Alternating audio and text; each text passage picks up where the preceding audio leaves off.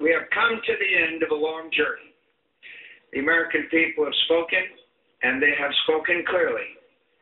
A little while ago, I had the honor of calling Senator Barack Obama to congratulate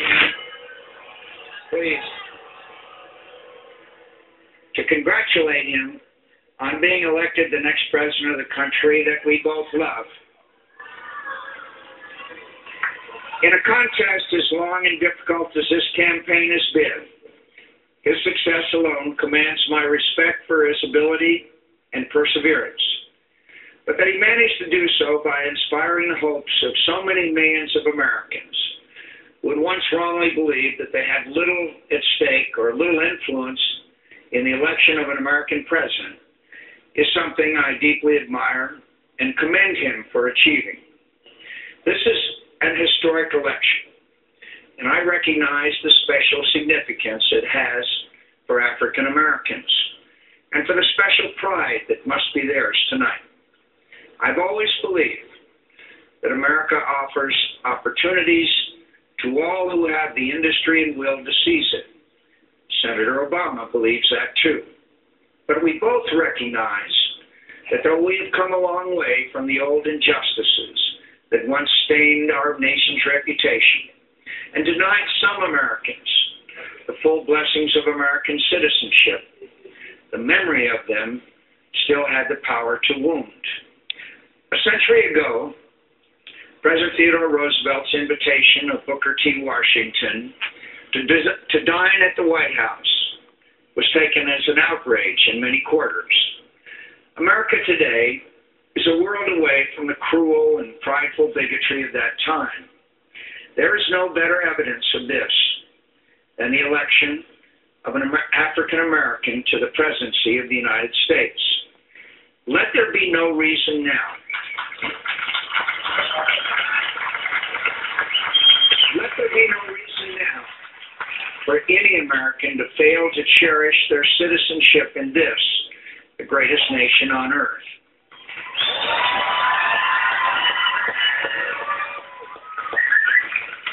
Senator Obama has achieved a great thing for himself and for his country. I applaud him for it and offer him my sincere sympathy that his beloved grandmother did not live to see this day. Oh, no. Though our faith assures us she is at rest in the presence of her Creator, and so very proud of the good man she helped raise. Senator Obama and I have had and argued our differences, and he has prevailed. No doubt many of those differences remain. These are difficult times for our country, and I pledge to him tonight to do all in my power to help and lead us through the many challenges we face. I urge all Americans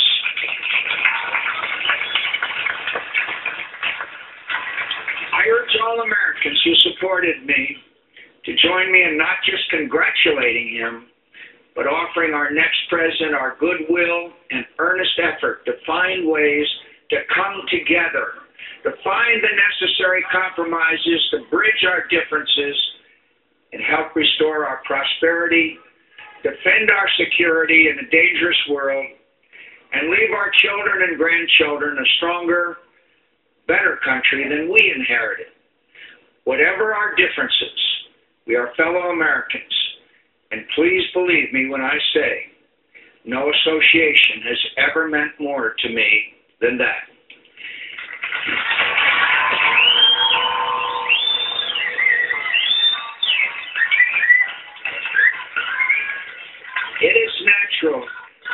It's natural tonight to feel some disappointment, but tomorrow we must move beyond it and work together to get our country moving again. We fought as hard as we could, and though we fell short, the failure is mine, not yours. I am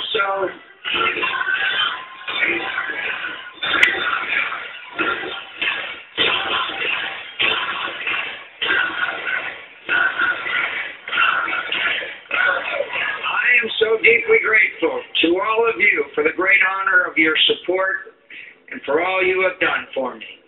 I wish the outcome had been different, my friends. The road was a difficult one from the outset, but your support and friendship never wavered. I cannot adequately express how deeply indebted I am to you. I'm especially grateful to my wife, Cindy, my children, my dear mother,